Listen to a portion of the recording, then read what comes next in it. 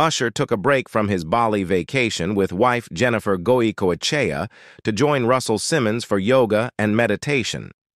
Simmons, living in Bali since 2017, praised Usher's generosity of spirit and positive energy during their yoga session.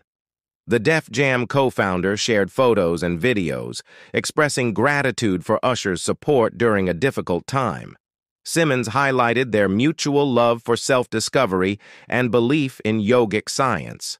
Despite Simmons's legal challenges, Usher's visit seems to have uplifted his spirits, emphasizing the importance of true friendship during tough times.